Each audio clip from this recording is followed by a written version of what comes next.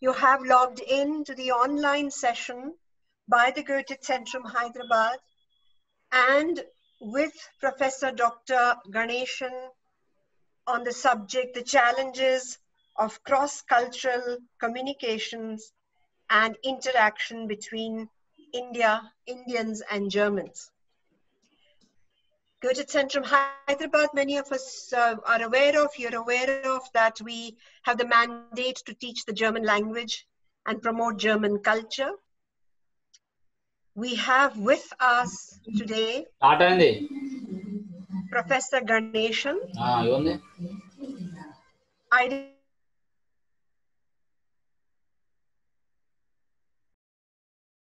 Dr.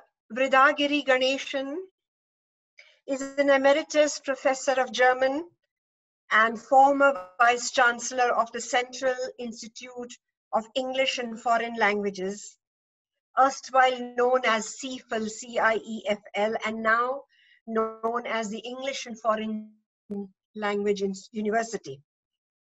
Professor Ganeshan was in Hyderabad with CIEFL between 1975 and 2007, at which point in time he went to the United States of America and has been teaching German and Hindi at Emory University, Georgia State University, Georgia Tech, and Goethe-Zentrum in Atlanta in the US.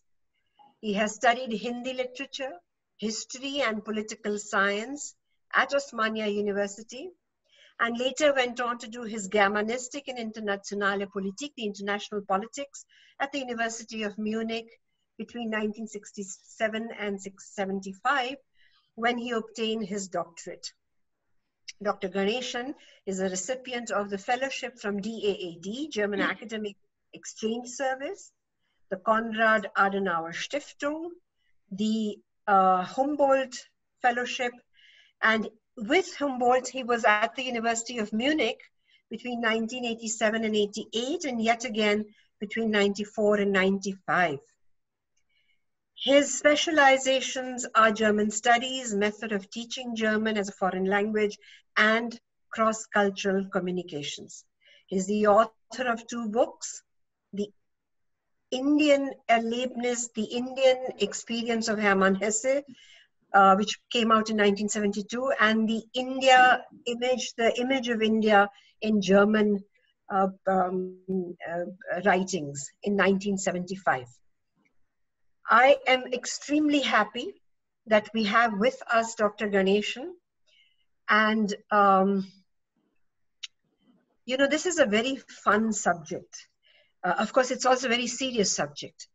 The reason it is fun is that as we learn about cross-cultural communications, there can be faux pas which can be very, very funny, but it can also be extremely serious in nature, and hopefully something in between as well.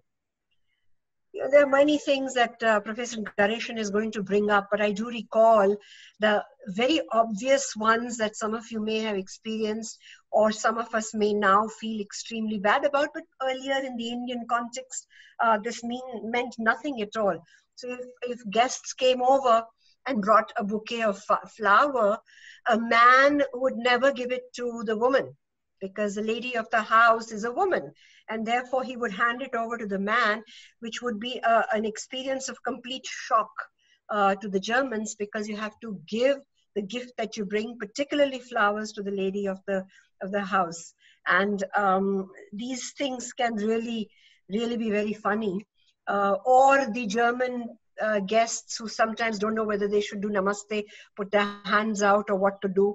And these are kind of awkward messages, statements of culture, and largely we can laugh about it, but sometimes we cannot.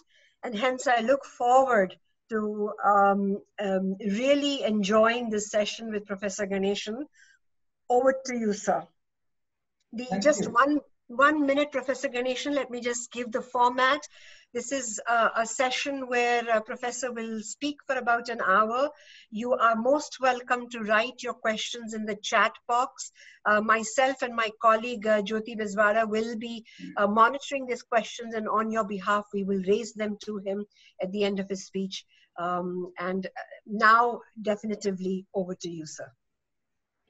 Thank you very much. Good evening to all of you. The challenges of cross-cultural communication and interaction between Indians and Germans. That's a topic for today. Let me start first by thanking the entire team of Goethe-Zentrum, Amitaji, Padmaji, Jyotiji, and Paulji for taking the risk of inviting me today to talk to you all. I also thank you all in advance for the risk you have taken to come here to listen to me. Culture, any culture, manifests itself in three things. One is ideas, second one is behavior patterns, and then the products.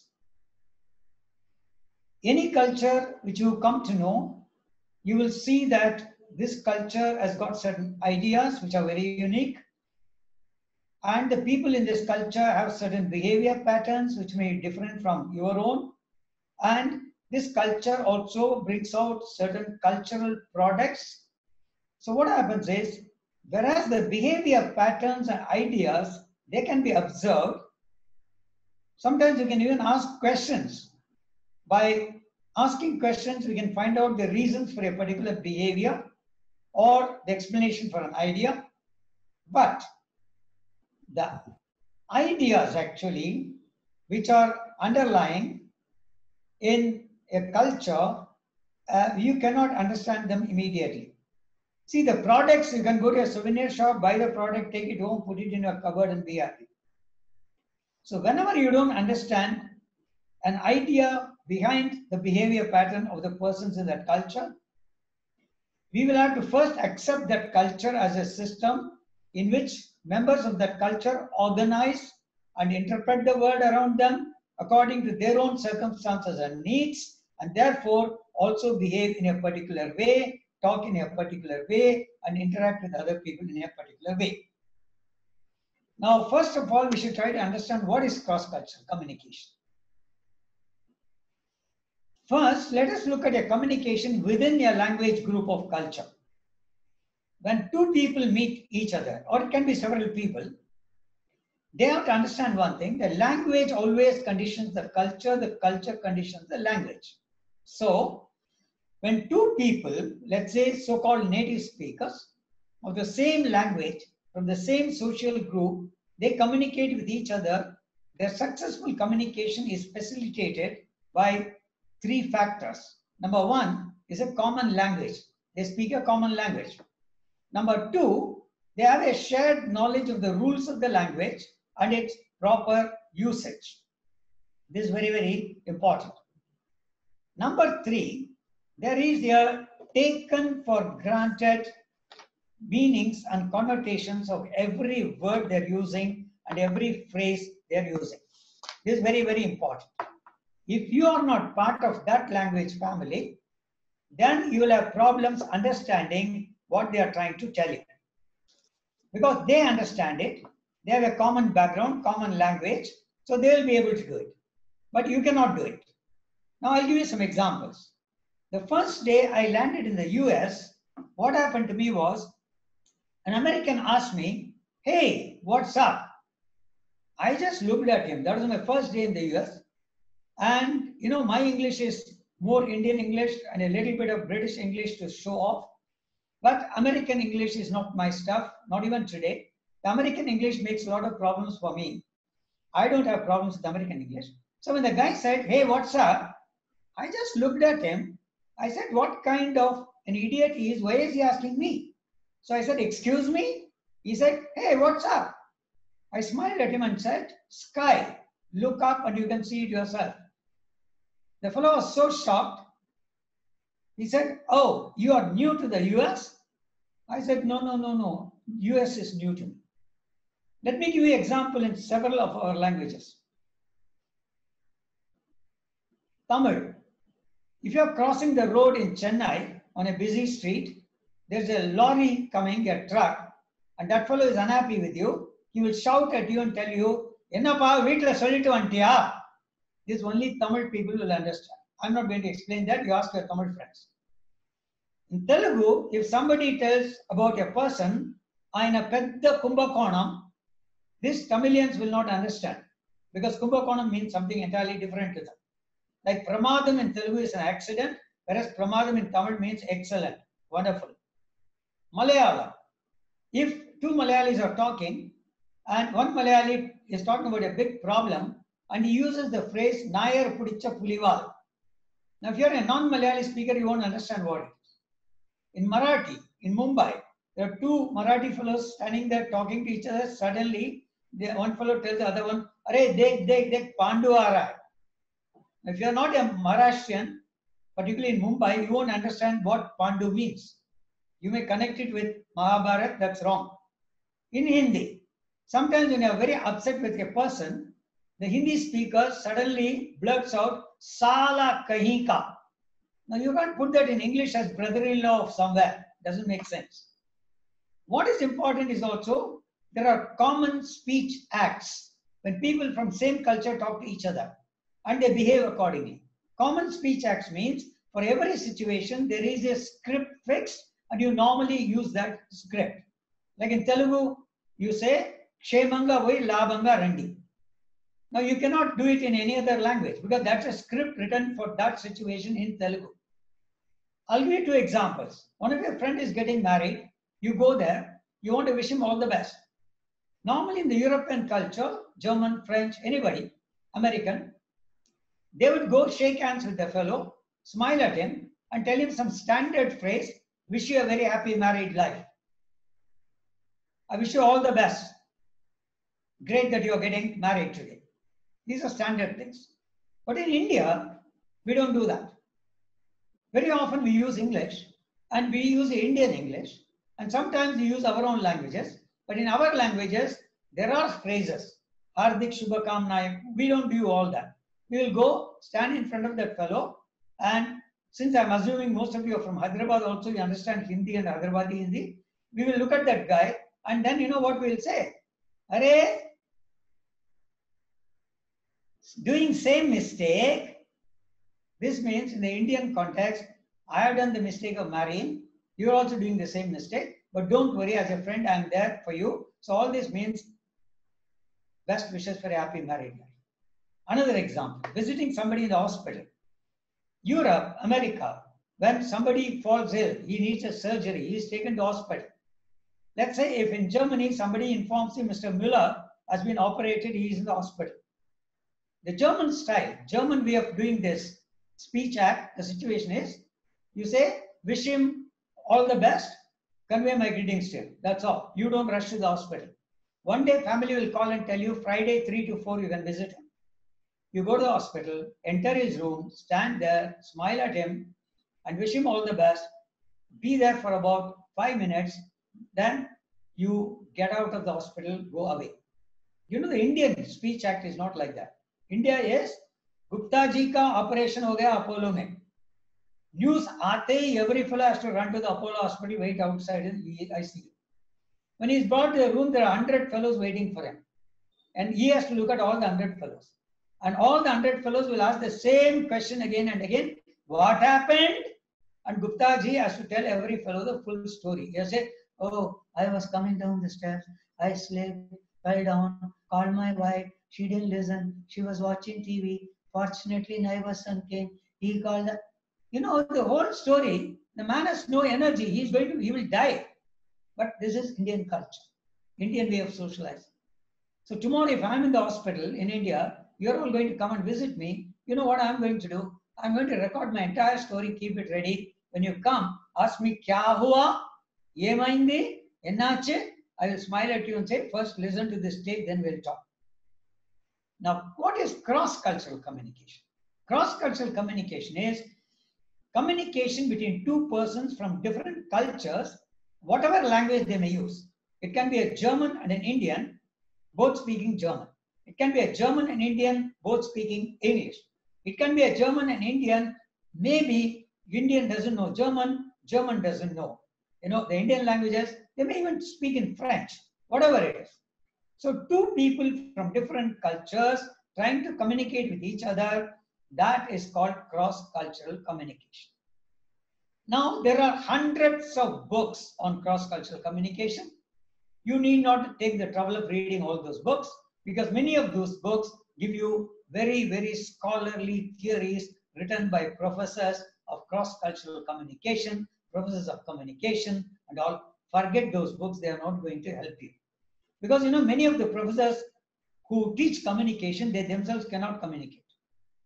So what we need is a practical approach to the problem, and that's what I'm trying to do today. I'm very much down to earth, pragmatic, and I'll point out to you the practical problems in a cross-cultural communication and why does it happen.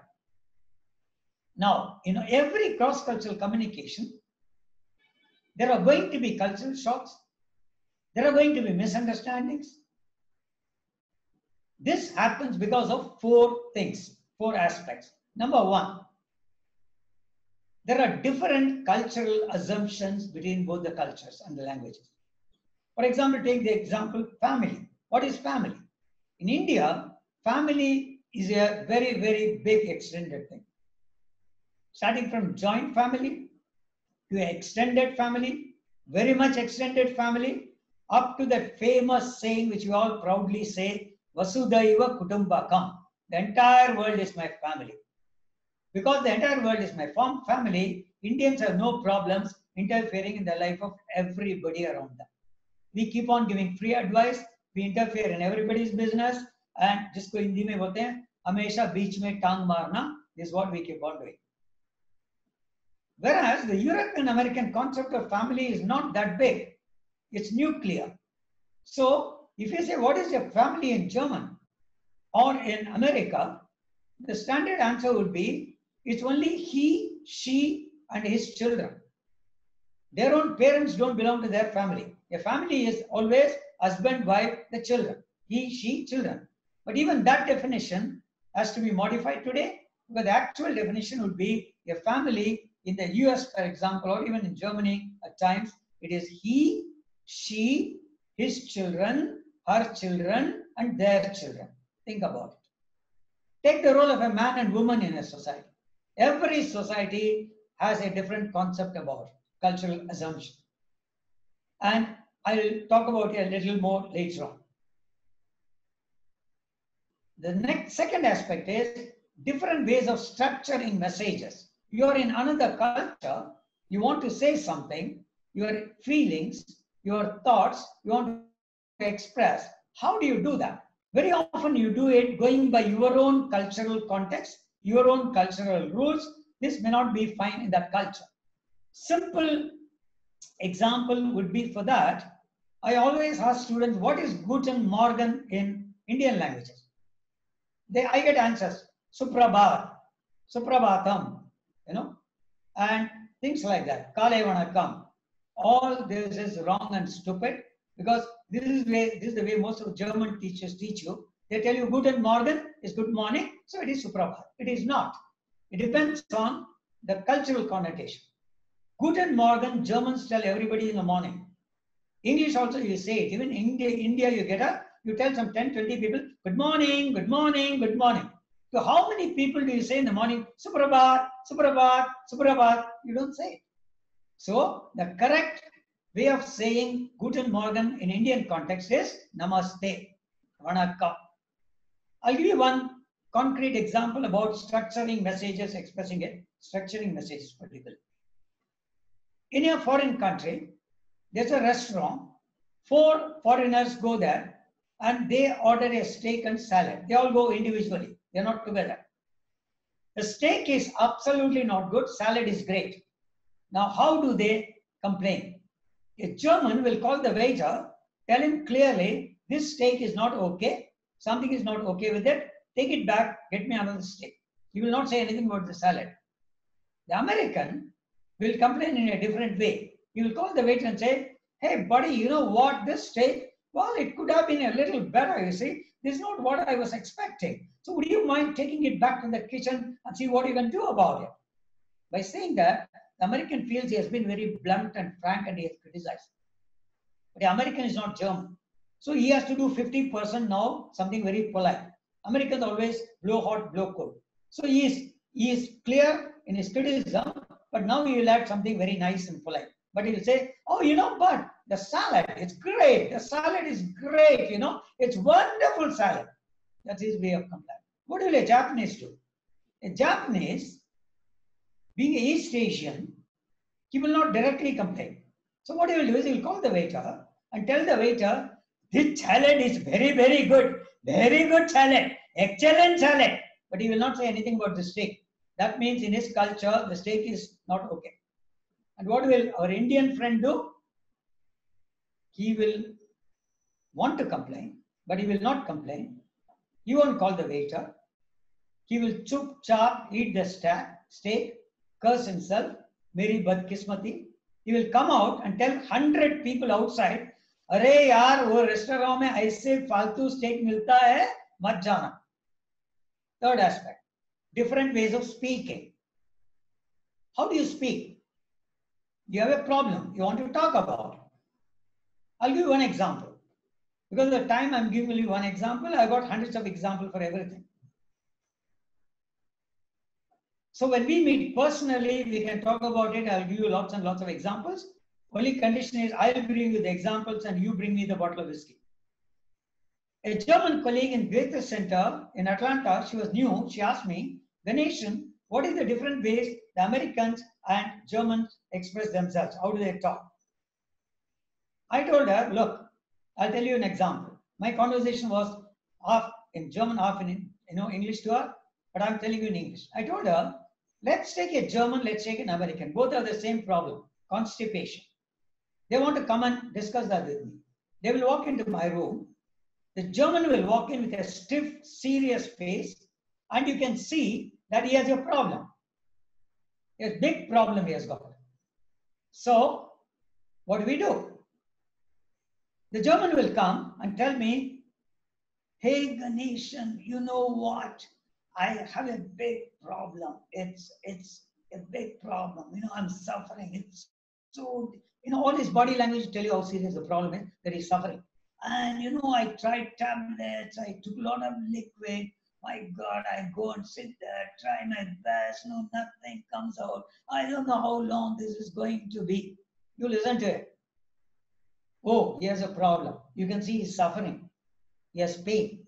First, you have some sympathy for him. Sympathy slowly turns into empathy. And at the end, actually, you are very, very happy telling yourself, hey, look, he has this big problem. Fortunately, I don't have it. When an American walks into your room, you won't say anything on the face.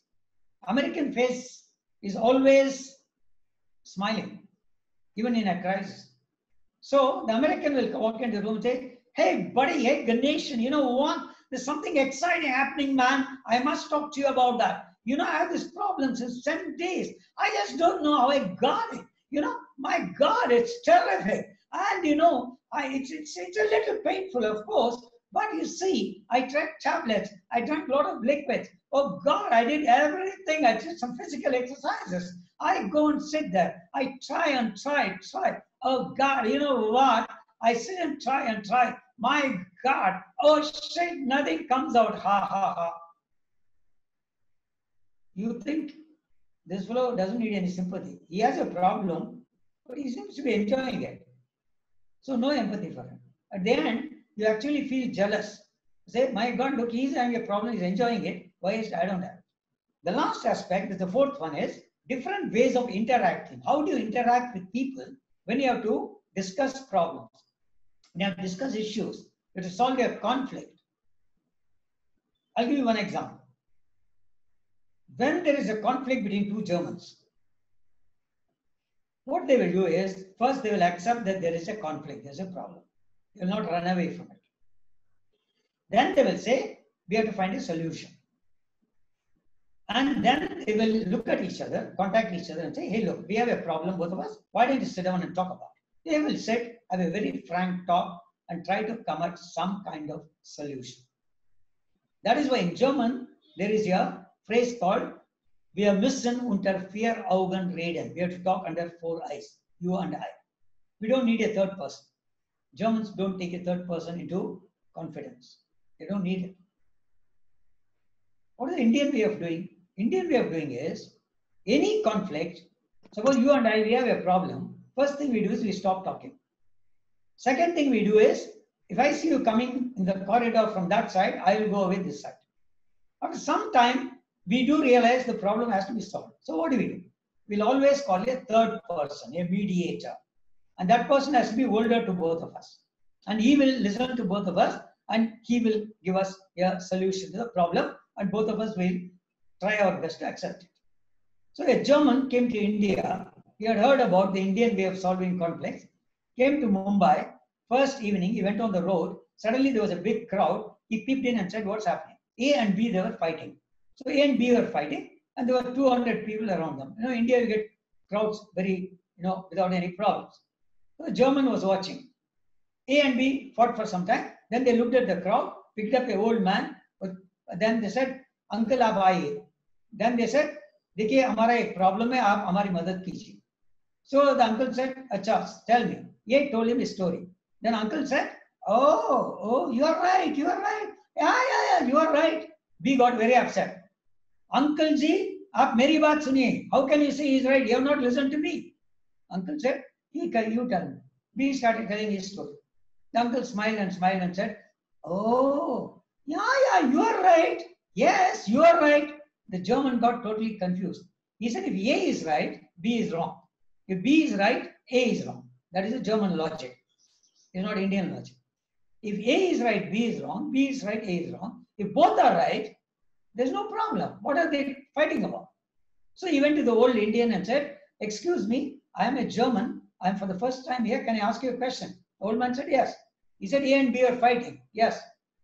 You told A, he is right. Yes. But then B was not happy. Yes. You heard his story. Yes. Then you said, you are right. Yes. Sir, how can you say A is right and B is also right?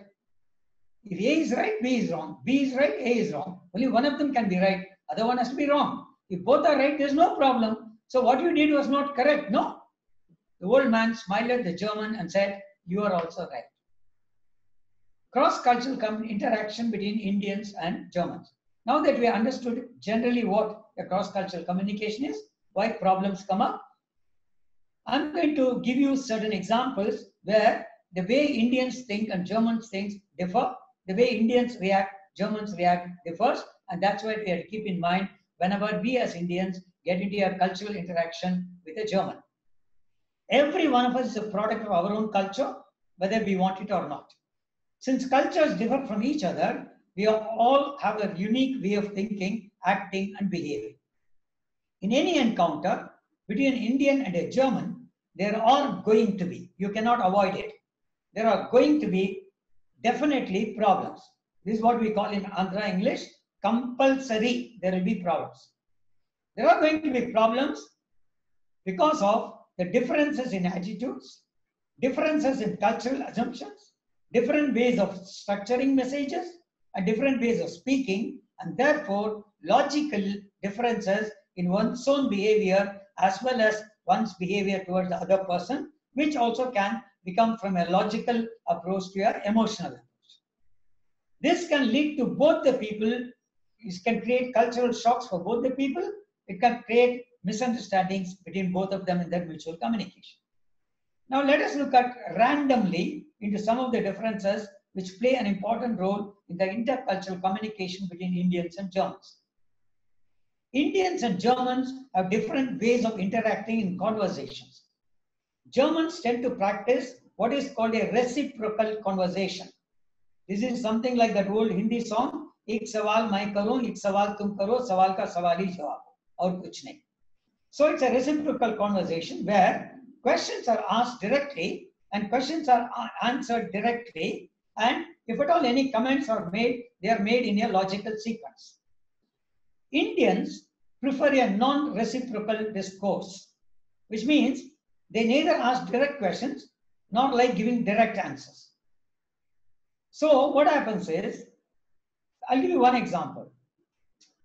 If a German wants money from the other German, he wants a loan, he will tell the German straight away, hey, kannst du mir 500 € geben? Das kriegst du nächste Woche zurück. Can you give me 500 euro? You'll get it next week. The other German either will give him the money, say, ja, warum nicht? Wir sind doch Freunde. Why not? You are friends. Or you will say, nee, tut mir leid. Ich habe selbst kein Geld. You'll say, sorry, I myself don't have money. The Indian way of doing it is indirect. Your friend will come to you, he wants money from you, but he won't ask you directly. So it will be all a philosophical kind of conversation. The friend will say, अरे यार, motorcycle खरीदना है, अभी 10,000 रुपया advance देना है, 5,000 तो है मेरे पास, बाकी 5,000 मालूम नहीं क्या करना है. So basically he's telling you, I have to buy a motorbike, I have to pay 10,000 advance, I have 5,000. I don't know what to do. I need another 5,000 in 3 days. No, I'm thinking, I don't know what to do. I really don't know, but I really need 5,000. He is not telling you he wants it from you. And what will you do? You know that he wants money. Now you will not tell him, after all we are friends, of course I'll give you. Or you'll say, kya? As we say in Hyderabad, pagal kutta kata kya? Mere paas aake paise pooch raha hai. Were you bitten by a mad dog? Why did you come and ask? Why are you asking me for money? No. You will give a philosophical, you know what? I'm putting it in English. You can say it nicely in Indian languages. What? Nowadays, who doesn't have problem? Everybody has problem. And you know, particularly since demonetization, everybody has problems with money. You're indirectly telling him, get lost. I'm not going to give you the money. So whenever, what happens is when Germans comes to India, they feel quite irritated because they don't get very often direct answers to their questions. Whenever they have a problem, the Indian counterpart reacts in a cool manner and says, well, where's the problem? There's no problem. See, German standing at the airport. He's on waiting list. He wants to know, am I going to be accommodated on this flight or not? The airlines fellow says, what, sir? We are all on waiting list. And then he will say, sir, what is the problem? There's no problem. So when an Indian says there's no problem, that means there's a big problem which he does not want to deal with. When a German says that he will do something or promises something, he will always do it. It will be followed by action. You can depend on that. If what has been promised cannot be done, the German will offer an apology followed by an explanation. Indians tend to promise most of the time things they will never do, but they promise. The Indian culture, it's not important to keep up promises. So, the government also keeps on promising hundreds of things.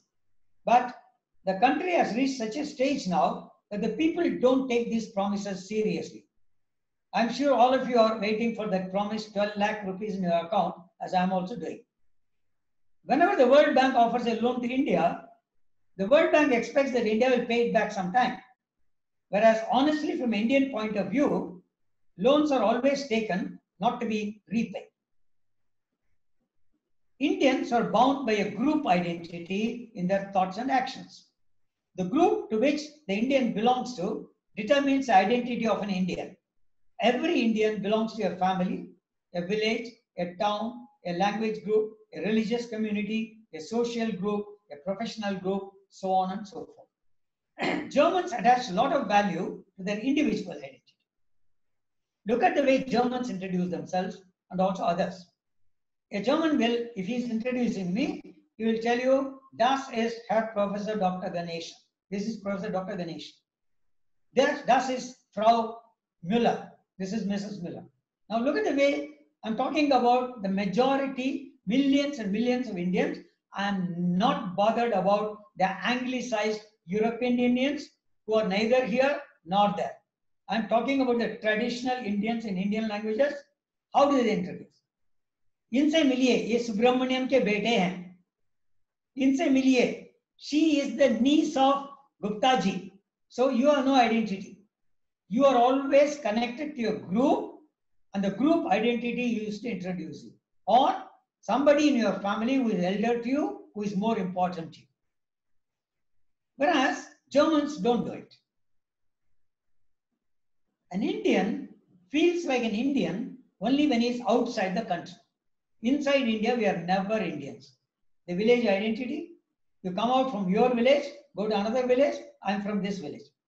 From a cluster of villages, you go to a small town, then I'm from these villages. From a small town, you go to a bigger town, you are from this town. From a bigger town, you go to the head capital city of the state, you are from this district. From capital city, you move to another state, then I am from Telangana, I am from Andhra, I am from Tamil Nadu, I am from Kerala. You go from south to north, I am a South Indian, he is a North Indian. Only when you leave India, you are an Indian. But unfortunately, even outside, abroad, Indians are never Indians. You go and see what's happening there. Bengali Association, Punjabi Association, Telangana Association, Atlanta Tamil Christian Association, Atlanta Tamil Tamilian Association. When are we going to be Indians? That's a big question. For us, group is important. Group orientation is important in India because you are controlled by the group, and if you depart, if you ignore the group norms, it will lead to feelings of shame and guilt, loss of identity. They will even excommunicate you from the group. Indian social system offers different kinds of families, which are close-knit and which individuals are tightly interdependent. That's why you introduce your neighbor also, and he is my neighbor, but he is also our family. You travel in train from, let's say, Secunderabad up to Kazipet. The fellow sitting next to you becomes a member of your family. And we are always afraid of the group because we are always asking, what will people say?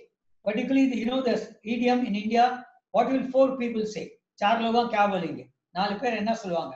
Nalagur aim jepta.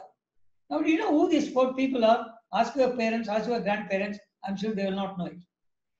Because in India, they expect the younger people to follow things what elders are doing, but without doing explanations. I'll tell you who these four people are. I've done a lot of research in these things. In the village life, earlier, if you didn't follow village norm, they excommunicated you.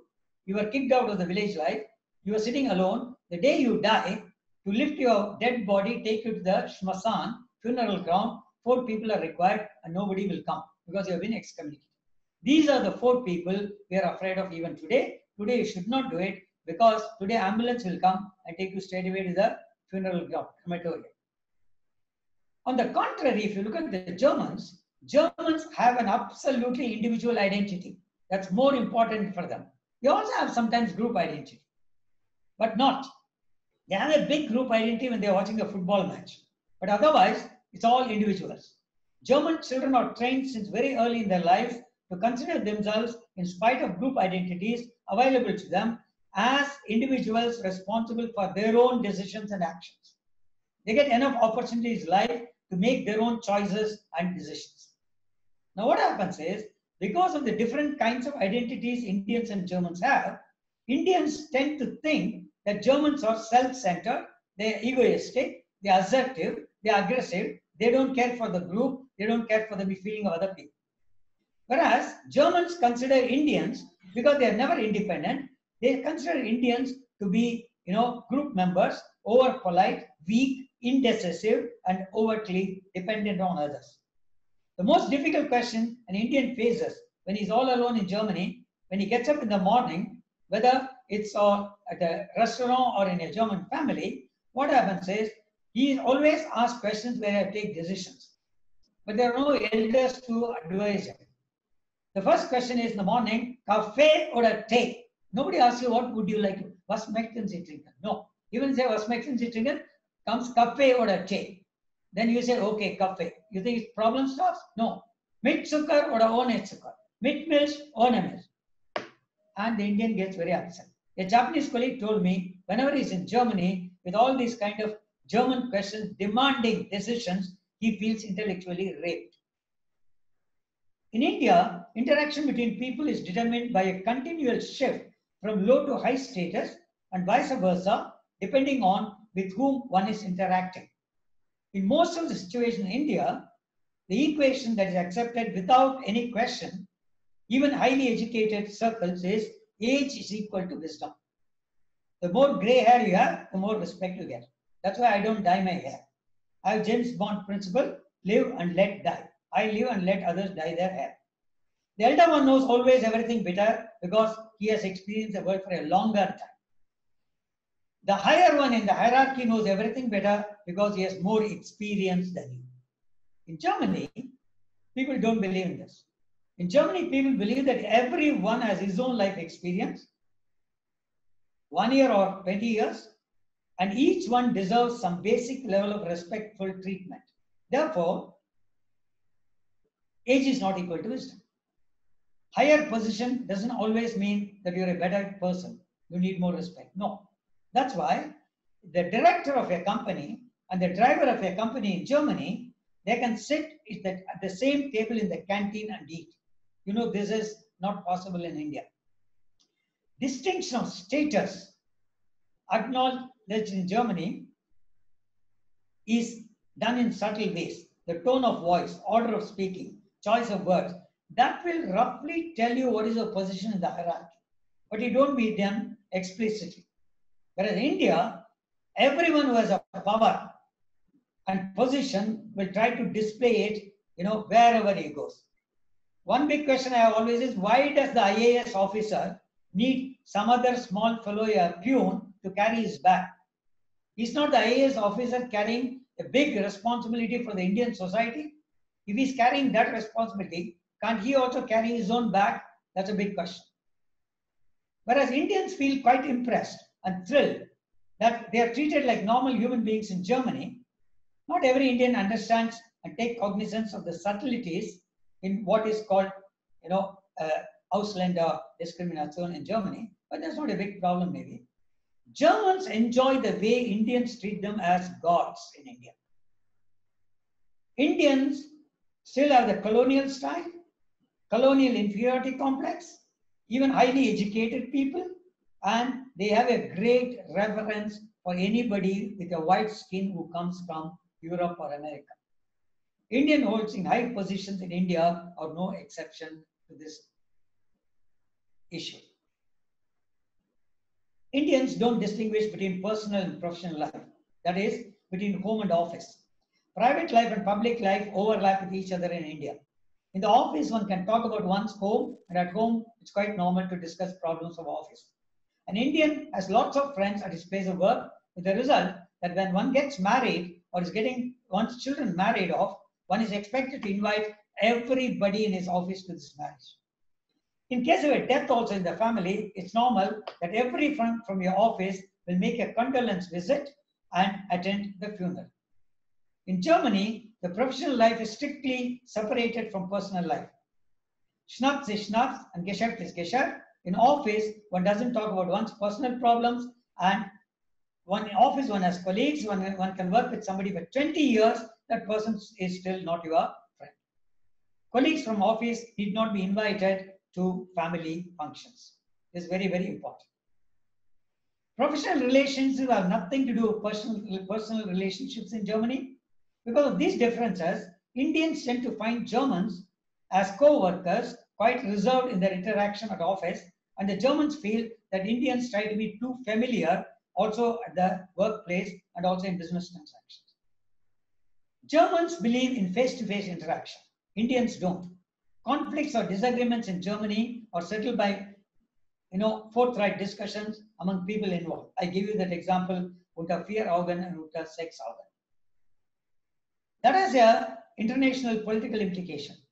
They know that in India, when you want to solve a conflict between two people, you need a third person.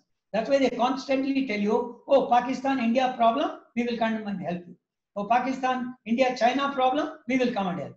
But you tell the Americans, oh, you have a problem with Cuba, we will come and help you. They'll say it's none of your business.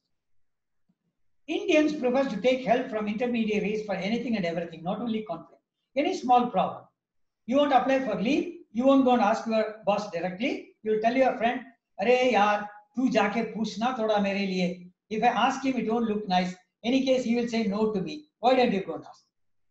Remember in your school days, when you had to go for a school picnic, you needed 500 rupees. Did you ever go to your father straight away and ask him for money? No. You went to your mother and you told your mother to talk to your father about the problem and get you the 500. That the mother was able to do it and how she did it, that's a great secret. Let's not discuss that. Germans tend to be frank, open, and direct in their dealings with others, and most of the time quite assertive. They sound assertive. They are assertive. Sometimes they sound aggressive also. They state explicitly what they expect and they want from others. They don't mask their emotional responses. They convey their reactions as far as possible directly, and therefore a German sounds to be always very assertive and aggressive. And that's why in Germany, high blood pressure is not considered as a disease. Low blood pressure is a disease. In England, the Englishman being a gentleman, low blood pressure is not a disease, high blood pressure is a disease. Compared to this, Indians don't like to be frank, open, and direct in expressing their feelings and opinions. Their aim is not to hurt the feelings of others. They are also less inclined to contradict other people who are above them in the hierarchy and also at home, as well as at the place of work. That's why you see the Indian Bahu, she will never contradict her mother-in-law at home, even though she'll be cursing her inside. Indians are good at masking their emotions and can control their non-verbal gestures whenever and wherever they want. Indians will not come to the topic of discussion directly. They'll try to build up a friendly atmosphere first. Sorry, before they express their wish or their inability to do something. Indians are also prepared to adjust all the time. Life is adjustment. Anything, everything in India is adjustment. Arey yaar, adjust kar lo. This kind of flexibility makes one's life in India maybe less problematic sometimes, but this is something a German will never do. If you ask a German on aircraft, do you mind exchanging seats with me? He will bluntly tell you 9. In India, you don't know how to say no. I'm one of those Indians who can say that. That is because of my German training. Since Germans believe in directness and assertiveness, and Indians in circumspection and adjustability, Germans coming to India become quite confused when they start interacting with the Indians, whereas Indians who go to Germany feel that Germans lack politeness and friendliness and can only, they can only tell frankly what they want. They are not bothered about the feelings of the partner in the conversation. Indians behave well at home, but not at public places. That is not our quality at all. That you are seeing now with Corona. You cannot teach 1 billion people in a couple of weeks public discipline. It's impossible.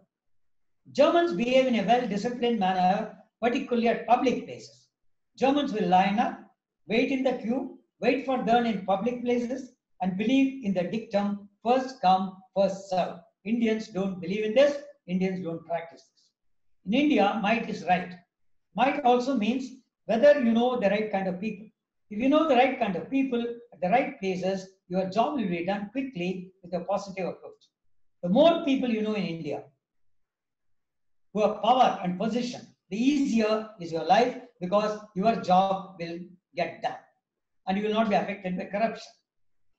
You see, in India, when there's a gathering, suddenly one foreigner walks in, particularly white skin. You won't do it with Africans. We have our racial discrimination also.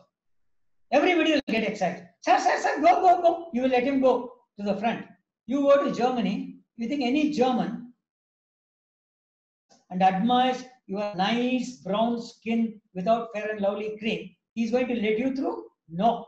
Now, look at the difference between Germany and India is when it comes in Germany, you have to pay someone something so that he does something which he is not supposed to do. Whereas in India, you have to pay so that he does what he is, in any case, supposed to do.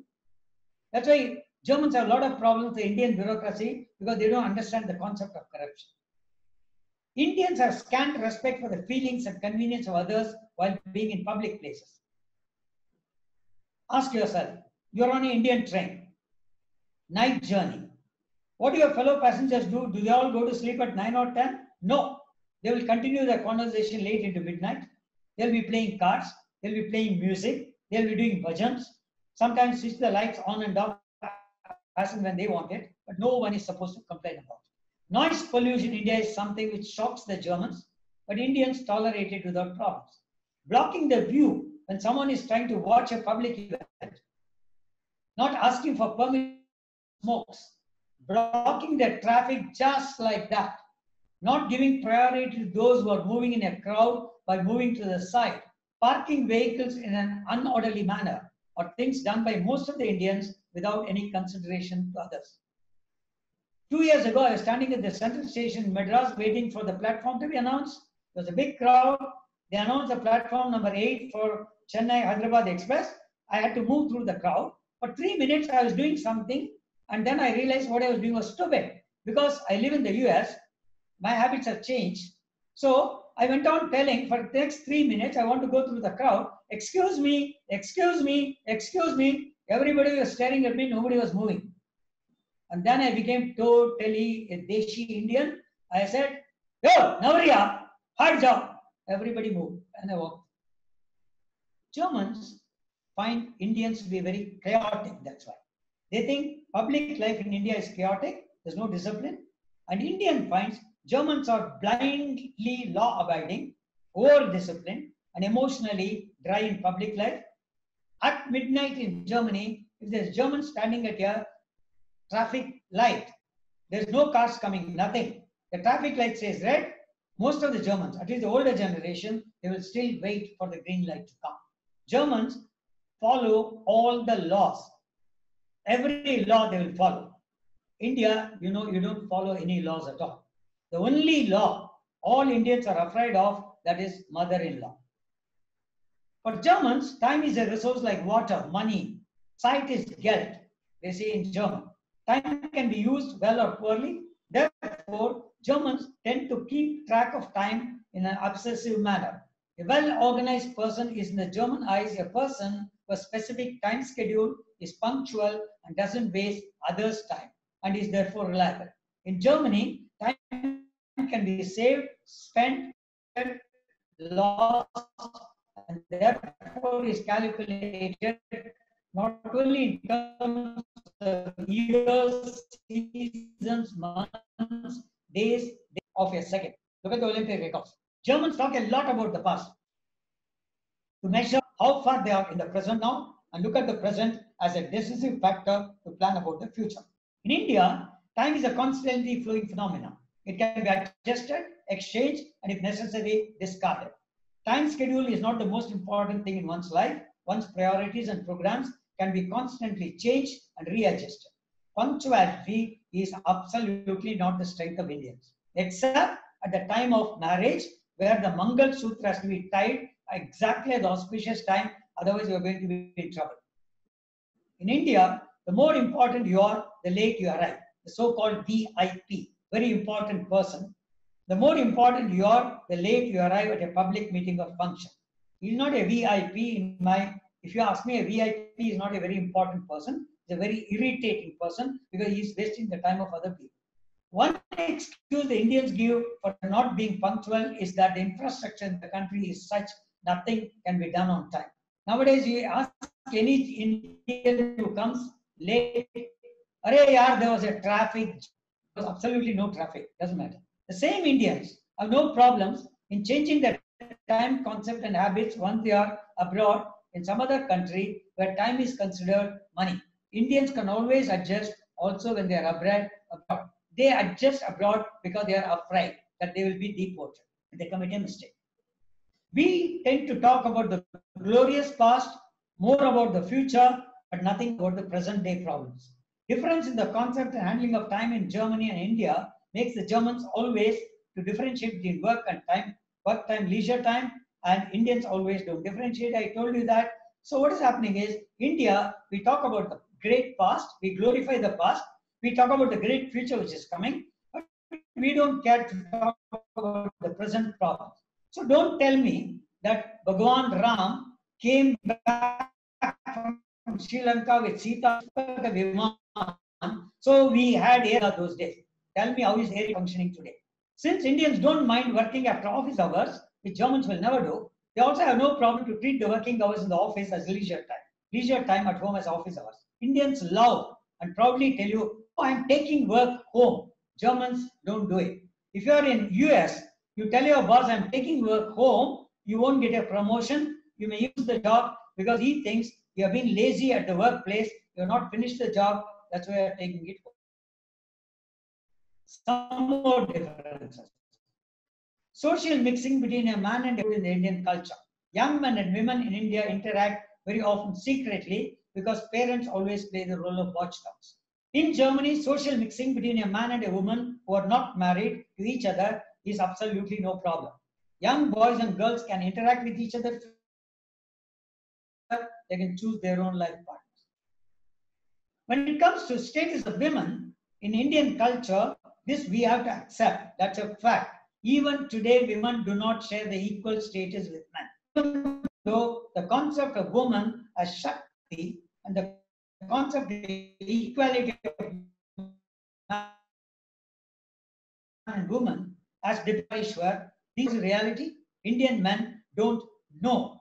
It's not they don't know. They don't treat the women properly. Paradoxically, the man will go to a temple. He is a Devi Upasak. He will worship the goddess there, Durga, Lakshmi, Kali, all that, but then come home and beat up his wife. In Germany, women are treated as equal to men. It's very normal that the wife and husband share all the household work and also share the burden of taking care of children. You will find many men in leading positions, and men have no problems working under them. Indians are status conscious. It's a horrible status consciousness we have.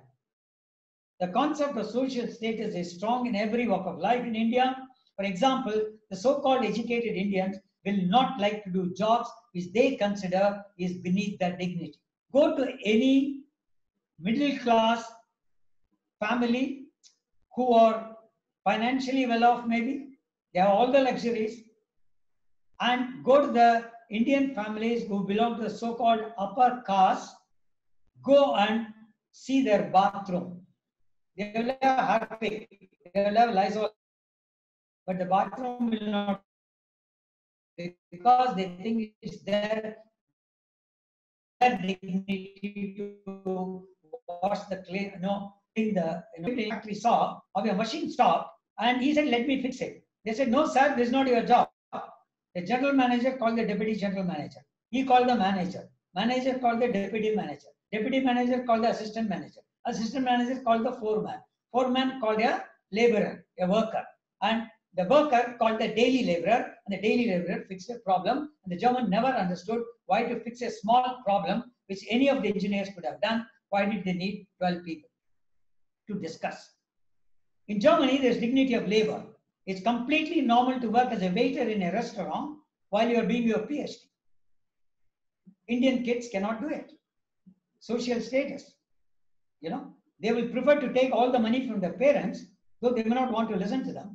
Even the parents won't help the children to go and do a part-time job and learn what is self-respect and self-dignity. When it comes to business activities and business collaboration, to Indians, relationship building is important.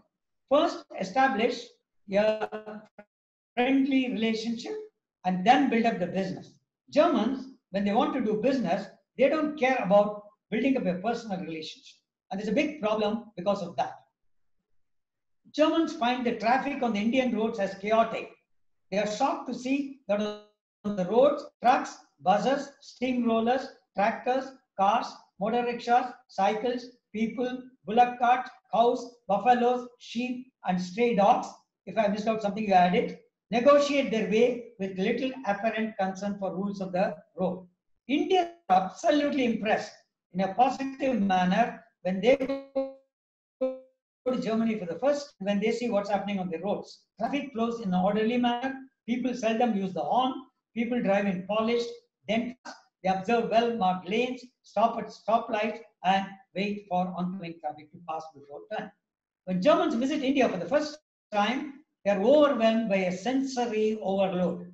People everywhere, vivid colors, temples, movies, music blaring from all religious places, calling you to prayer, smells, perfumes, incense, foods, cow and human excrement. For many Germans, first impression of India has to do with dirt, rotting garbage on the roadside, plastic bags, drip in shrubs, open, festering sewers, excrement on the road, etc., and dust everywhere. Germans don't know that more than any Indian culture, more than any other culture, Germans don't know this. Indian culture is based on a deep belief in purity and pollution, which touch every area of life. India may have a reputation for a lot of public dirt and public filth, but Indians are obsessive about personal cleanliness. Life boy, akkada undo, akkada arogyam undo. On the contrary, Indians, when they land in Germany for the first time, are absolutely impressed by the public cleanliness they see everywhere. Lawns are manicured, buildings are freshly painted, streets are clean, and sewers are hidden underground. Germans like action. They want to do something or other all the time. They can't sit for hours together and do nothing. The biggest problem for a German is there's no problem to handle. Indians can do nothing for hours together. They're not interested in problems. Indians don't get restless about doing nothing. The Hyderabadi, chalo bhai, baith ke aisi gappe marenge is something a German can never do. Chalo. आज अपन लोग बहुत गप्पे मार लिए topic के बारे में. So let me conclude my talk with the following remarks. You'll have to give me some more minutes. Learning a foreign language from a cross-cultural perspective is important for a cross-cultural interaction. We have not learned English from a cross-cultural perspective. We have learned English the way the English people learned it. Cross-cultural communicative competence means acquiring the appropriate knowledge about other cultures and also acquiring the necessary skills to successfully interact with people from other cultures. In this context, learning and using a foreign language does not mean just learning the lexical items and structures, learning the grammar, learning the idioms, and collecting all kinds of information about the target culture. It means one has to get taken for granted meanings, connotations of words and phrases, and know the right context, and know how to use a word or a sentence or a phrase, where to use it, with whom to use it, where not to use it, with whom not to use it, and that is how one gains the cross-cultural competence effectively. Then one has to compare and understand what one has learned in the foreign language in its relationship to one's own language, one's own culture, in order to appreciate the other culture and be prepared to get into intercultural dialogue. Unfortunately, most of the Indians today, young Indians, they don't know their mother tongue. Indian languages are slowly dying. And they are not dead. English, because all the SMS short messages are killing their English also right from the beginning. A Punjabi lady, girl, sent a message to me, good, G-U-D, M-R-N-G.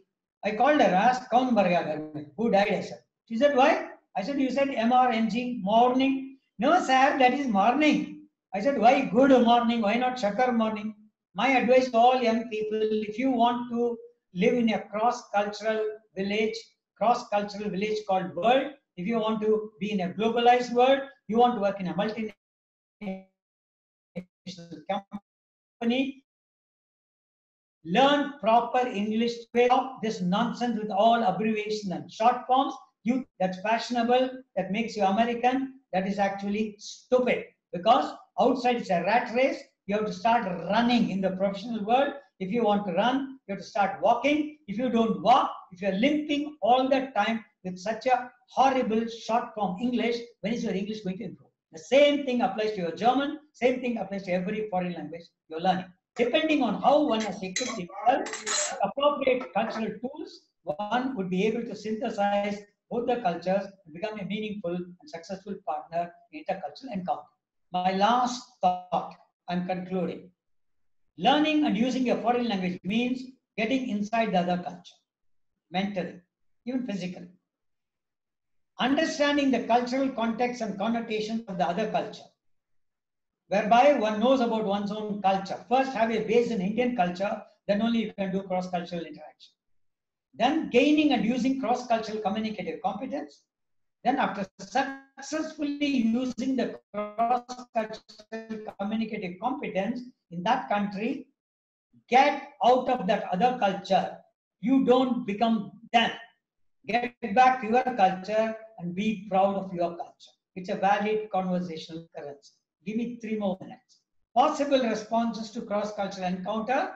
There are 4 reactions possible. This is what people are doing.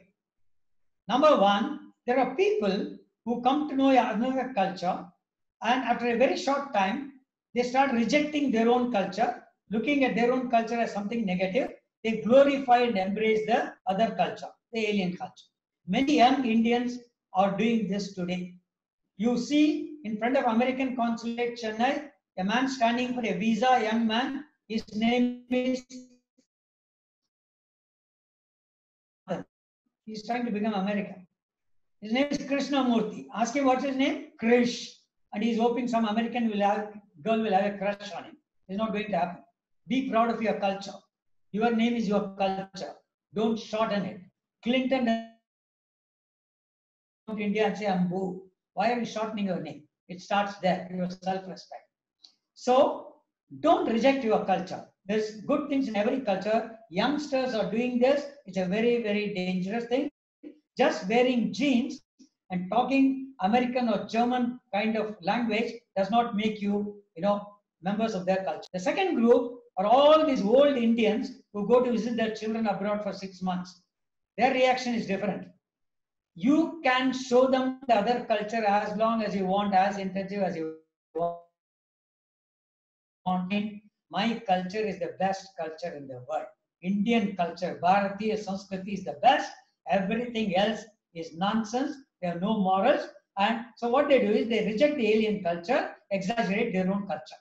That's why they will go for 6 months, do great shopping, go on sightseeing, see everything, come back, and what they'll do? Arey, Germany में क्या रखा है? कुछ नहीं है. America में क्या रखा है? कुछ नहीं है. And who asked you to go? Don't go. Sit at home and enjoy. The third people, they are clever people. These are business people and diplomats. They know how to be like a pendulum in a clock, oscillate between two cultures. I'll give you a diplomat. He's posted in the Indian Embassy in Nigeria. So next 3 years, Nigeria, India are great countries, great cultures, great relationship. After 3 years, he shifted to Korea. Ab Nigeria, baad mein jao.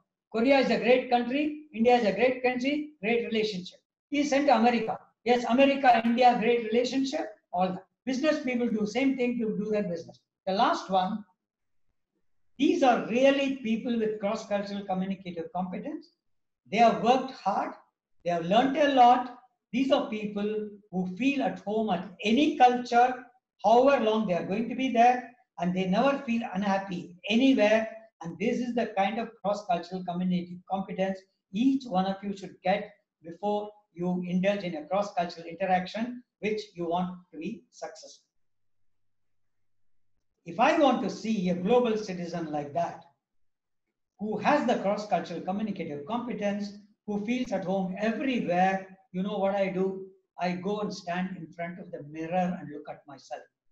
If you want Facebook page and look at my photo. Thank you all for your patient listening. If you have any questions, we can answer them now. If you have more questions, send them an email to me. My email address is German Ganeshan, all small, German Ganeshan, S-H-A, not the Tamil Ganeshan, German Ganeshan at gmail.com. You can go and look for me on the Facebook. Put my name, you'll find it. Put German Ganesh or Vidagiri Ganeshan. Look at the face so that you interact with the right guy, otherwise I'll feel jealous, particularly if you're a lady. Students of Ganeshan, there's a group on Facebook. Go and see that group and join the group. From all over the world, they have formed that group. Whenever you feel depressed, you feel a little dull, go to your Facebook page called Swami Dukhananda.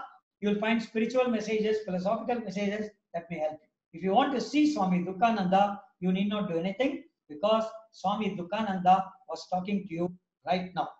I wish each and every one of you what you wish for yourself. Please keep in touch and thank you very much. Vielen herzlichen Dank. Dr. Ganeshan, you have, I don't know why you call yourself Swami Dukhananda.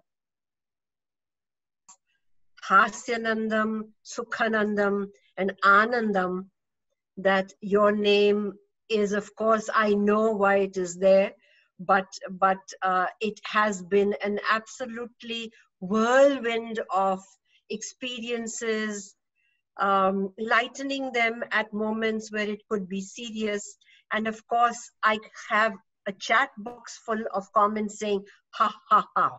So we will send you these comments, yeah. But you will find half of them enjoying and commenting to the wonderful journey that you have taken with us.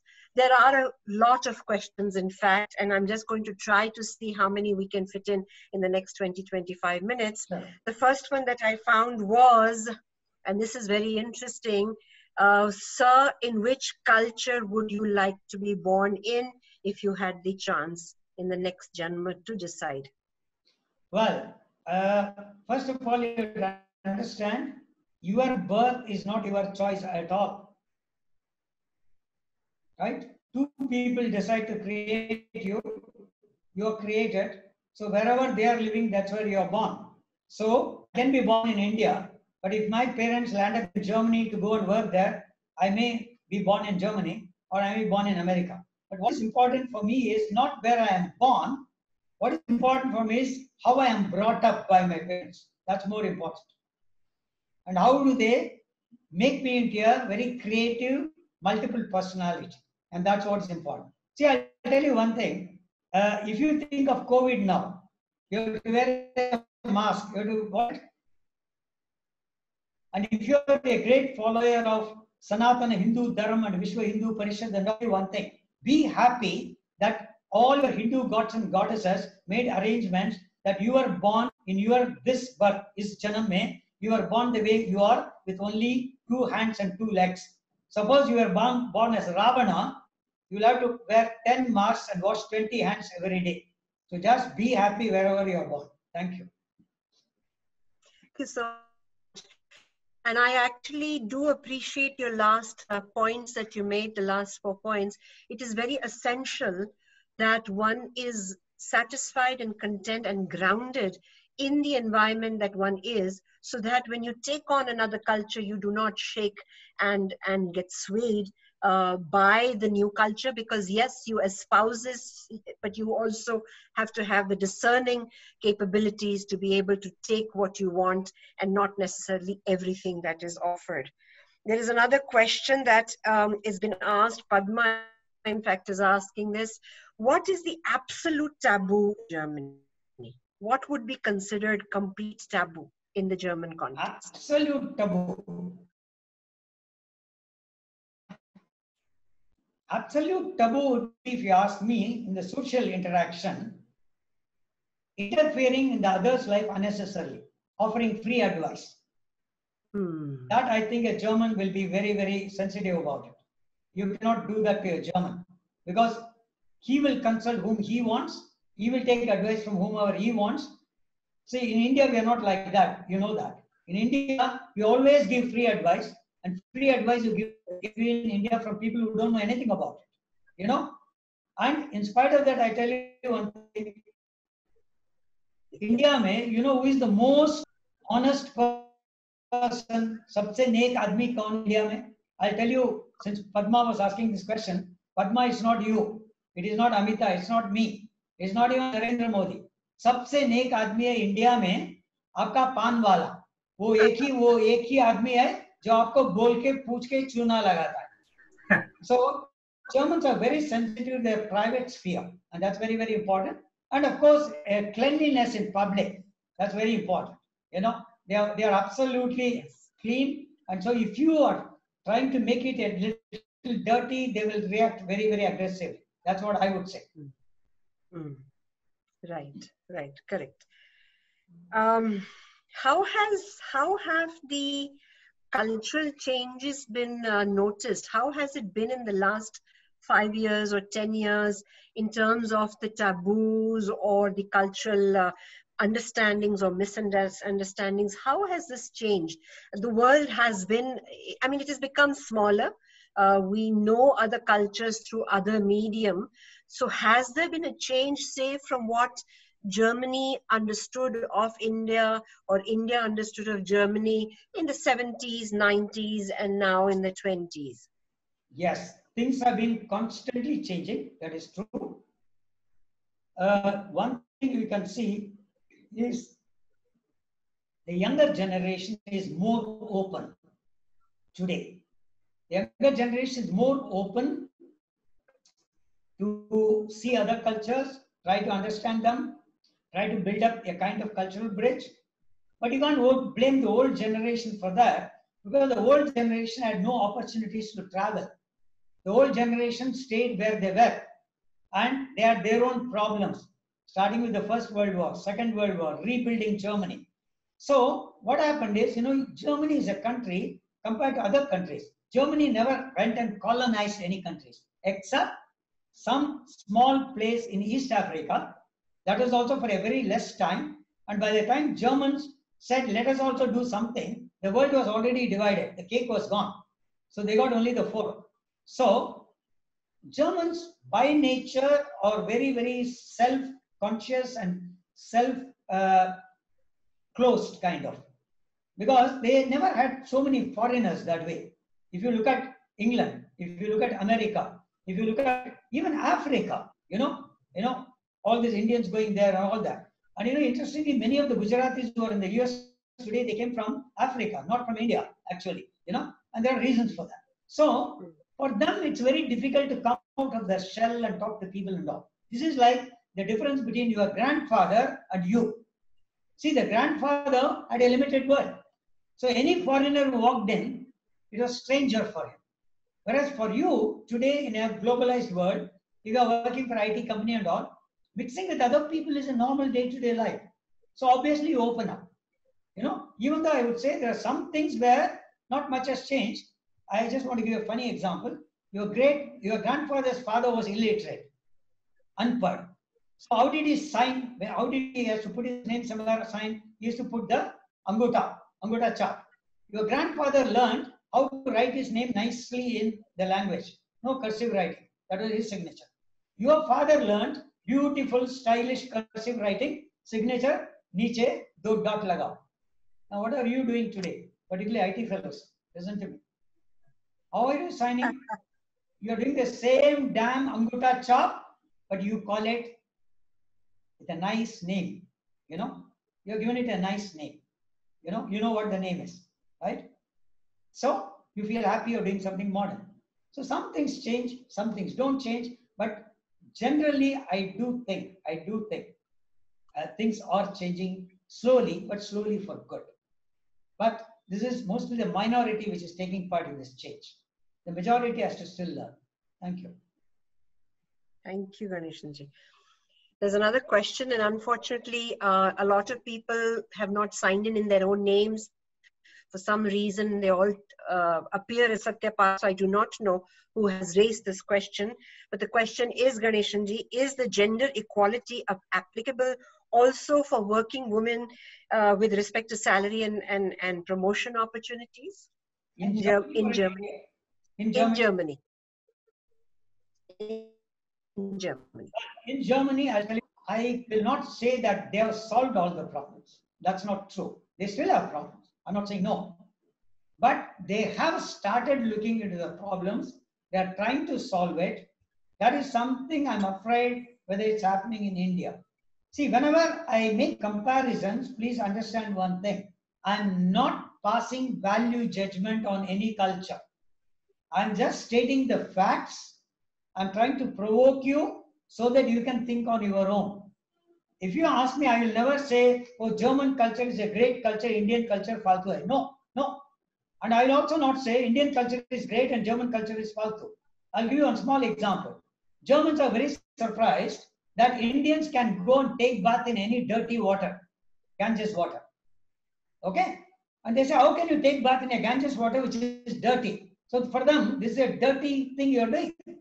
But from the Indian point of view, what counts for you as a Hindu is you're not cleaning your body, you are cleaning your inner soul by washing yourself in the Ganges water. So the water can be polluted as per the chemical lab, results. But your inner belief that that water is cleaning you, that is your cleanliness. This they have to understand. You see, after all, in the church, when they have water for baptizing, they don't chemically analyze it. You don't talk about that. Second thing is, from the Indian point of view, see, a German comes to India. I'll tell you what disturbs most of the Indians is a German will use the same tissue, tempo taschen to 10 times, blowing his nose and push it back in his coat packet. For him, it's clean. He's cleaning his nose. He's not thinking how dirty the tissue has become. That is erasing. So any culture, we are trying to solve problems, but different grades are there. That is right. I agree. So I'll give you one example. We still teach children to share our food. In many foreign countries, they are teaching them not to share their food. I initially, when I saw it in the US, I thought it was inhuman. No, there's a functional reason. Because there are hundreds of allergies children have there. So if your child shares the food with the other child, that child has got a peanut allergy, your food has peanut, the child falls sick, school will get into legal problems, teacher will get into legal problems. At that moment, they have to decide this is the way they have to solve the problem. So understand, problems are everywhere. Some cultures are attacking some problems, somewhere they figure out is happening in the world. Thank you. Right, right. Thank you. Hari is asking, the teacher, German teacher here at school, how can we achieve cultural exchange between India and Germany? So how does one actually become, conversant with the differences and participate in the change? Okay, since Hari was asked this question, is teaching German. First thing I'll tell you, Hari, is learn your German correctly. Don't teach wrong German. Make sure of it. Second, whatever German you're teaching, teach it from a cross-cultural point of view. So when you teach the children a word cold, don't just tell them cold is cold. No. That way no cross will happen. You must tell them, if you're sitting in Hyderabad, you say it's cold, it is outside 15 degrees. If you're sitting in Kerala, it is outside 20 degrees. If you're in Delhi, it is outside 0 degrees, or 5 degrees. In Berlin, it is 0. Moscow, it is minus 20. Tell them how relative each word has to be understood, phrase has to be understood. Tell them some information about German culture, but give it not in a negative manner, give it in a neutral way. And any cross-cultural exchange starts with individuals, not with government, not with organizations. Organizations will do what the people would like to do. So start your conversation. Now, I don't know if you're teaching in Hyderabad. Do you have this habit that since you are in Hyderabad, as a very, very committed and seriously motivated German teacher, do you go over the weekend, do this, go to Salajang Museum, stand outside, go to Charminar, stand outside, go to Golconda Fort, stand outside. You'll always find some German tourists. Start talking to them. That is where the cultural exchange starts. If each one of us will do it, explain to them Hyderabad in German, since you can do it, so that they don't get any misunderstandings. Explain to them. Then you see what happens. It is something like a snowballing effect. Individuals will have to start. And this is very, very important. See, when somebody went to Ramana Maharshi in Tiruvannamalai and said, the whole world is not okay, lot of things, wrong things are happening, and you are a holy man, you can tell people to improve change, but you're not doing, you're sitting in some corner of Tiruvannamalai doing nothing. Ramana Maharshi told him, my dear fellow, I have not created the world. You have not created the world. God has created the world. He is looking at it. He knows what to do. But what you do is, you don't try to change the world, you try to change yourself. If every one of us will change, the whole world will change. So if you want to do something about the cultural exchange, start with yourself. Even try to find a pen friend, what is called today the email friend in Germany. Don't worry what your wife says, it's all right. Let her find an email friend in Germany also, right? Start exchanging your ideas. Talk to them. Talk to every German who you meet here. If you don't understand something of Germany, ask them questions. And that is how we try to learn. Thank you.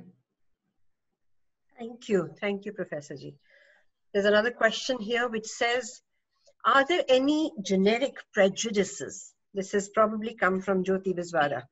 Are there any generic prejudices about Indians in Germany which will shock an Indian to know that this is how they think, and they say, oh my God, we're not like that? So is there a prejudice, a thought that a German has vis-a-vis an Indian? Well, one thing, we are very fortunate as Indians. Germany always had a positive impression of Indians, right from beginning. Okay. I would say there is absolutely no negative approach to Indians per se. But if you're a stupid Indian, you don't behave properly, obviously people will not like you.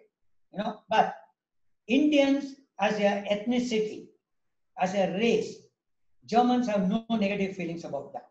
Also about your color. You see, they may have problems with the black color.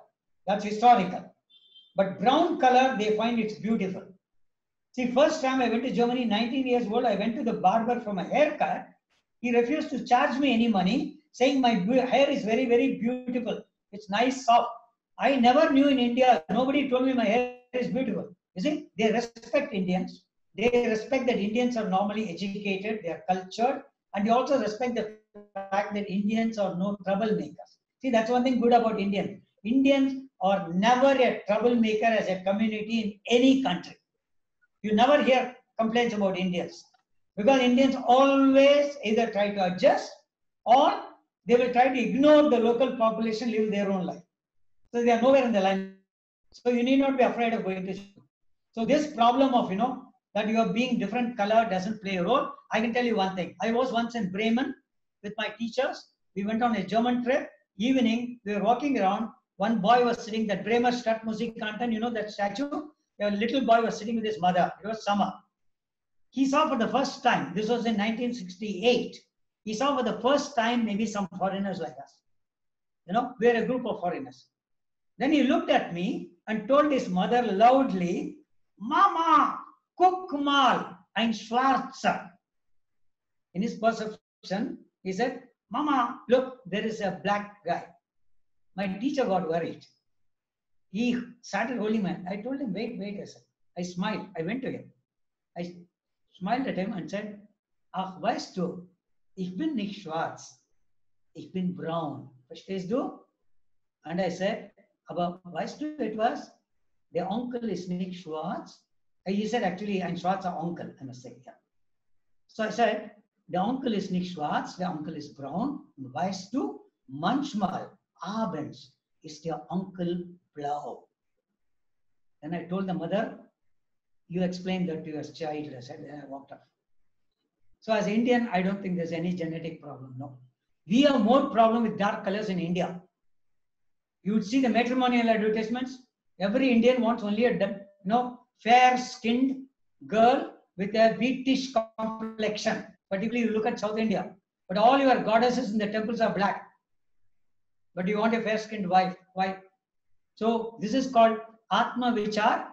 So it will start doing this because according to me, without Atma Vichar, there cannot be Atma Nirbhar.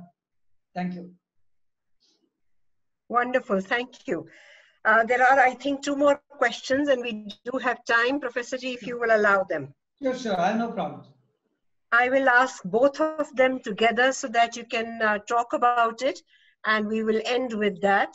Okay. One question that's being asked by Srivaram is, and I think Vidya both have asked the same question, is within Europe, what are the differences vis-a-vis Germany? What are the differences? Are there great differences in culture that they encounter with one another? Or are they not as great as we would have it between India and Germany? Okay.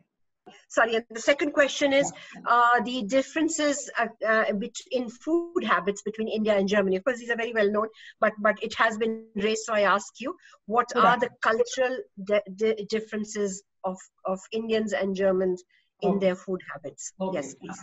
See, the first question, I spoke only about Germany today. The problem for us is, from our perspective, we look at them as Europeans and we think all Europeans are same. That's not true. The same way, they look at all of us as Indians and they think we're all same, which is also not true. See, India is something like Europe. Gujaratis are different than Punjabis, than Malayalis, than Bengalis. Each is their own culture. But there are links between these cultures. That's why we are holding together. See, I'll give you, if you are a Telugu person, you go to Gujarat for the first time, they offer you puri with shrikand. That's a cultural shock for you. Because you can never imagine eating puri with a shrikand. And if somebody comes from, let's say, North or any other state to Andhra, he sees that you're mixing a rasalu mango with your curd rice and eating, he will get a shock of his life. So, Germans do have different kinds of cross-cultural problems compared to French, compared to Spain, compared to Italian, Belgium, Denmark, Sweden. So we can't, as they say in German, über einen Kamm scheren, you can't treat all of them equally. No, that's not. So depending on to which country people are going, I try to give them advice. They're going, yes, your problems are going to be slightly different. They're not like that. So we have to accept that. So there are differences. And depending on the countries where you are going, you'll have to find out what the differences are.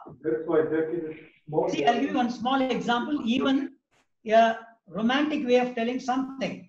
I know Englishman will not move his upper lip. A gentleman, with all politeness, he can tell a lady, "Well, I love you." That's English way of saying.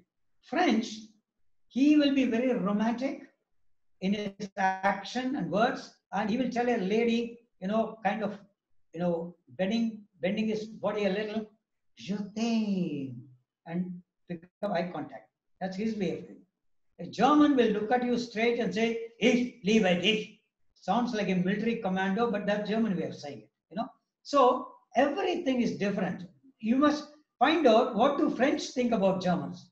What do Germans think about the Spaniards?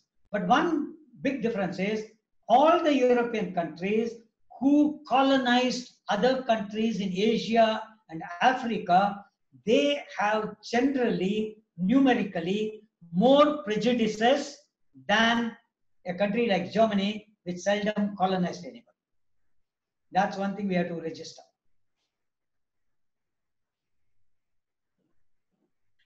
Absolutely correct. The last one about food habits.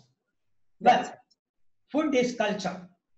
Now, what bothers me much is not the difference in the food, but what bothers me is this unreflected. I'm a language guy. I choose my words also correctly. Sometimes I don't use it carefully. I don't want to also, because I want to provoke you. The blind imitation Indians do, borrowing certain European food habits, applying it to Indian food. Okay. Now, whoever asked this question, maybe it was Vidya, I think. Second question, food habits. Now, my question to Vidya is very simple. Or is it Jyoti? I don't know. But whoever it is. Neither of the two. This was somebody else I couldn't identify. Was another Satyapal. Okay. कोई बात नहीं. Satyapal. Okay. मुझे उम्मीद है सत्यपाल जी सत्य बोल रहे हैं. तो I am asking you one thing. आप अपने समोसा कैसे खाते हो? आप चटनी के साथ खाते हो, टोमेटो केचप के साथ? That is where the problem starts. Why should you eat in India every damn thing with tomato ketchup? Why? You have your own tomato chutney, pudina chutney, imli ka chutney. So what are you doing? By imposing on yourself, it's a self-imposing, outside habits on your food, you think your food becomes equal to their food. That's an inferiority complex. You should never compare food. You should never do that. They make pomfrets with the aloo. We have 100 ways of making aloo in India. But look at the youth today. What do they want to eat? French fries. Unko bola aloo ka tikka khao? No, they think it's below their dignity. This is where the problem starts. My point is, when you get into another culture, try their food. Don't say no. Try it. It will be different. Be ready for it. Try to see what is tasty for you and choose that and eat. Don't let yourself be forced to eat something which you don't like. I'll give you an example. See, when a German comes to India, you give him a masala dosa and you give him a uttapam or pesaret. He will choose. He will tell you, nee, also masala dosa, das mag ich. The andere Sache, das ist nicht meine Sache. He will tell you, well, that's not my stuff, but this I like. He likes masala dosa. I know why, because there is kartoffel in it. Anything which has kartoffel in it is a good food for German. That's his psychology, right? When you go there, a German family invites you, they will try to give you some typical German food and they will make sauerkraut for you. Now, sauerkraut, they do it with a lot of affection. They want to show you the German food. Bahut pyar se dete hain. But sauerkraut is not tasty for every Indian. It's not. If you know sauerkraut, you know what it is. Okay. Now, what should you do? You should not make all these virginal sounds which your children make when you force them to eat food. Never do that. Smile. Take a little bit of sauerkraut. taste it. It's an international politeness, etiquette. Then, when the host says, nehmen Sie doch mehr, take some more, smile at her, show some other dish, and say, nee, das möchte ich. You say, I would prefer that. By that, you are indirectly sending a message. Well, sauerkraut is fine, but it's not very okay with me. I would prefer a kartoffel salad. That is the way we have to handle it. Then everybody is happy. But very often people don't do this. And there are also sometimes stupid situations. Like I'll tell you, like an Indian man, he went to a restaurant. He was not very hungry. He went to Italy. He ordered a pizza. So they brought the pizza. And then the lady asked him, shall I cut it into 8 pieces or 12 pieces? You know what the Indian guy said? No, not 12 pieces. No, cut only 8 pieces. I'm not very hungry. I can eat only 8 pieces. I can't eat 12 pieces. These things also happen. Okay? So that's what I would say. Never be skeptical about any food. And don't keep on saying, oh, look at these people. They're eating snakes. So what? Are they eating your snakes? Okay? After all, Gujaratis also, when they talk to you in English, they tell you, let us have some snakes. You don't object to that, right? So never make negative comments on somebody else's food. That is their food. You want it, take it. If you don't want it, politely say no. That's what is important. If somebody does not appreciate your food, that doesn't mean that he's an uncultured guy. No. Find out what he wants. Give it to him. That's what I would say. All said and done, Indian culture, Annadanam is the most important danam. And India is a country where education and food was never commercialized, never sold. Today it is happening. You have dharmashalas everywhere. You got free food. Only Sardarjis are doing it. Sikhs are doing it in the Gurudwara today. Even temples collect money from you for food. It's a shame. Education was also like that. You went to a guru, learned something. At the end, you gave him whatever you could give him. Patram, Pushpam, Phalam, Toyam. That's what even God says in Bhagavad Gita. But what are you doing today? 3 lakhs advance fees burna, exam fees burna. So these are all things that are taken from them. Of course, some things are forced on us. You can think about it maybe. So I would even say as a teacher, if you're earning somewhere some money, doing something, try to do something free also. Give your education free of cost to people who need it, who can't afford it. And that is good. Same thing with food also. The whole concept of Bhavati Bhiksham Dehi. The Brahmin did not have material comforts. He wanted little food to eat. See, that's what I'm doing today. Whenever I go somewhere, people force me to eat a lot. I tell them, "Dekh baat sun lo. Ek zamana tha, jab hum khane ke liye jeete the, ab hum jeene ke liye kha rahe." India has a wonderful food culture, wonderful habits, and I think we should make it available to them and learn their habits also. Stop eating your masala dosa with fork and knife. There's no logic in it. Eating has meaning. They eat with fork and knife because their meat pieces are big chunks. They have to cut it. Chinese eat with chopsticks because they cut it into smaller pieces. The Indian food we eat with hand because it's life energy. We want to touch it. We want a direct touch. And therefore, India, if food is hot, the moment you touch it, you know it's hot. There, you take it in the spoon, put it in your mouth, then you start saying, "Ayo, it's hot." These are all cultural differences. Okay? Guten Appetit. Thank you. Thank you so much, Ganeshanji. I do have one question, if you will allow me, and we will wrap up with that. This is a question that I'd like to raise. Considering that you have experienced Germany from mid-16 onwards. So you do have a history of about 50 to 60 years. Soon after the war, the wars, actually, rebuilding Germany was happening. The wall has come down. How has the culture within the country? How has the culture, of course, generations changed, times have changed, but from your experience, the German culture as we knew it in the 60s and 70s versus the German culture as we know it now at this moment, well into the new millennia, what would be your comments regarding this? Yes, I'll tell you. Briefly, it's a long question, but Yeah, briefly. no, I'll give you an answer. See, the first thing is, I'm also proud of one thing. Most probably, I'm one of the very, very few Indians who went to study in West Germany when I was 19 years old.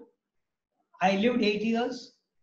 Then I came back, and then at my department at the Central Institute of English and Foreign Languages, I also had colleagues from East Germany. I interacted actively with East Germany also. And during my West German days, I used to listen to the perspective of West Germans about East Germany. Then from 1975 till 1990, I had the privilege of visiting East Germany every year, talk to them, their perception of West Germany. Then I saw the unification and what happened after the unification.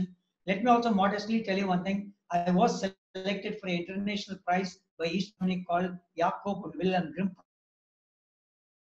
the DRD under different framework. And I was selected in the year 1990. I had to receive the award in November, 10,000 marks and a beautiful document. Everything was booked. My flight to East Berlin, Minister for Higher Education had to give it to me, but reunification came, nothing happened. I still have the letter with me. That letter helped me to get my green card in the US. I'm waiting for a socialist state to come up on German soil anytime. I'll go with the letter and tell them, give me my 10,000 marks. I don't want the document anymore. But you're right. I've been, I'll use a term which was used in the Hitler's Germany in a positive sense. Hitler's Germany, there was a magazine, one who observes the foe. That's what I've been. Even in the 60s, 70s, even up to 80s, one could talk of the German culture, which was based on the German tradition, German culture. We could talk about it. And just give me a few more minutes. First time I went to opera in Germany, in Munich. I didn't know what it was. I was excited. I went there. My teacher said, take this booklet at the entrance. I said, okay. I said, what? He said, you have to read it, otherwise you won't understand what's happening on the stage. I said, why? I know my German, I said. It was the first 3 months. I felt very insulted that he said, I won't understand. I went and sat inside. Everybody was holding the book. It was a Mozart's opera being played in German. You see, first intercultural experience of culture for me, Mozart, opera in German. Okay, the screen opened. It was dark. There was a big group of musicians sitting down there. One fellow, I'm telling you exactly what I felt that day. Today it's something else. I saw one guy standing up with a cane, in a stick in his hand, and he started threatening all the musicians to play properly. He raised his stick, showed some fellow here, some fellow there, and as if he was telling, "Arey, teek nahi bajaoge, pitai hogi baad mein." And they all started playing music. I found it amusing. Because in a Carnatic concert in India, the singer and the instrumentalist, they don't give any directions to anybody. They all harmonize with each other. No instructions are given. But this fellow was telling somebody to play loud, somebody, all that. Okay, funny. Screen opens. Dark light. Slowly light comes up. There's one lady standing there. Then she started singing. And then she said, "Wo bist du?" First, I said, "What is this?" I said, "Wo bist du?" I said, "Okay, I understood it." I was so happy. I understood it. But 5 minutes, she went on singing the same sentence. "Wo bist du? Wo bist du? Wo bist du?" I was telling myself, what nonsense, what culture is it? Why is she repeating same thing? I want to tell the lady, hey, I understood it. Move on. Tell me the next sentence. Nothing happened. After 5 minutes, one fellow stood up at the back. "Here, Binik," he said. She didn't turn around. He went on repeating that, "Here, Binik." She said, "Wo bist du?" "Here." मैं बोल रहा था वो औरत का, अरे पीछे थोड़ा पलट के देखो, आदमी उधर खड़ा है. Culture is not easy. But the culture, I realize, museums, concerts, anything even the Oktoberfest, Bavarian culture, it was Bavarian culture. But after the 80s, slowly things have changed. If you look at today, the German culture, I would say the German culture is doing the same thing what the Anglicized Indian culture is trying to do, adjust to the American concept of culture. Germany is getting Americanized because of globalization. It's happening now. It's happening now. And very often, a lot of modern things are coming up now. And see, say something like Brecht's alienation theory. You know, Brecht brought a new theory. It's a great theory for Germans. For Indians, it's not, but nobody talks about it. If you go to village drama in India, what do you call alienation effect? The actor should not identify himself with the role. He should make people think that he's playing a role, so they start critically thinking. What happens in the village drama? Go to any part of India, Ramayana. The fellow who is playing Raman, he will come out in between and smoke a BD with the audience. That is alienation effect. We don't need Brecht for that. Yes, they needed him. That's fine. So a lot of things like that. So today's German culture, I would say, if you look at it from a conservative, traditional, maybe Puritan way of looking at it, it's no more the genuine, real German culture which Germany built up. It is now being influenced by other cultures. Influence from other cultures is not bad as long as your own culture doesn't get corrupted. That is what bothers me. You know, it is like singing a rap song, some Tyagaraja Kriti, you sing a rap song and you think you're doing great service to Carnatic music. I don't think you are. Thank you. Thank you so much, Professor Ganeshan. I do see, and Jyoti Biswara has pointed out 2 or 3 questions that we have missed. 1 or 2 I see in the chat box, but we have overshot.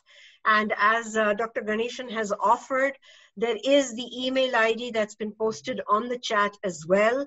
Please do write to him. As you know, he is always willing to share his knowledge, to interact with you. He is a great communicator. That's exactly what he did in the title that he has talked about, the intercultural communication and interaction, which he will continue to do on the email or on his Facebook. Thank you so much, Ganeshan Garu. You have always come forward, talk to our students, talk to our teachers, talk to our audiences. It has been a pleasure having you here. You have regaled us with some fun stuff, some very deep stuff, which we all need to introspect and think about in the context of our own culture and our transposing ourselves in another culture blindly or otherwise and discerningly. Great talk. Thank you so much. We look forward to having you. My style of rhetoric is absolutely Indian tradition. I've done a lot of rhetoric, German style, American style, all that. My style of rhetoric is like the Ayurveda, where they give you the bitter medicine mixed with honey. That's a role of humor in my talk. However humorous it may sound, it is a very, very serious thing. Please think about it. Yes. Thank you. That's correct. That's correct. Thank you so much, Professor Ji. Thank you. And thank you all for logging in. And we look forward to having you on more such online events. Thank you so much, and goodbye and a good evening to all.